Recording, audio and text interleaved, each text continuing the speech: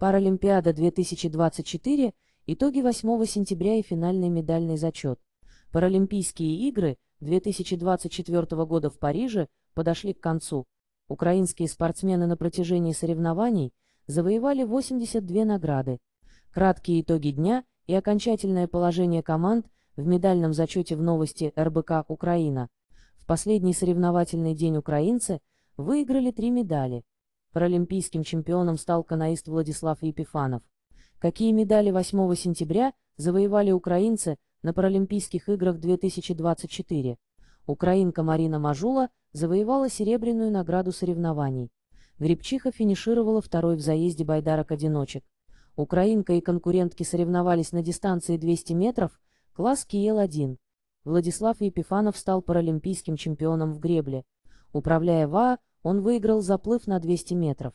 Украинский каноист установил рекорд Паралимпийских игр в дисциплине.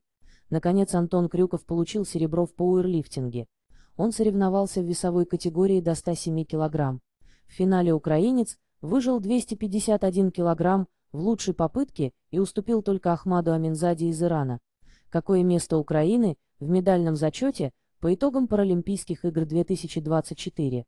Сборная Украины завершила главный форум четырехлетия на 7-й строчке в общем списке команд. Всего отечественные параатлеты завоевали 82 награды, в том числе 22 золотых, 28 серебряных и 32 бронзовых. Этот результат стал 4-м в истории Украины. Больше медалей украинцы получили на Паралимпиаде 2016 в Рио-де-Жанейро – 117 наград. Тогда в медальном зачете удалось финишировать третьими. Китай стал лучшей командой игр. Параспортсмены из Поднебесной завоевали 220 медалей, 94 золота. Китайские атлеты уверенно опередили сборные Соединенного Королевства и США. Они только вдвоем смогли бы превзойти лидера медального зачета. Британцы выиграли 124 медали, 49 золотых, а вот американцы получили 105 наград, 36 золотых. К слову, ранее разобрали тернистый путь сборной Сан-Марино к дебютной победе в истории.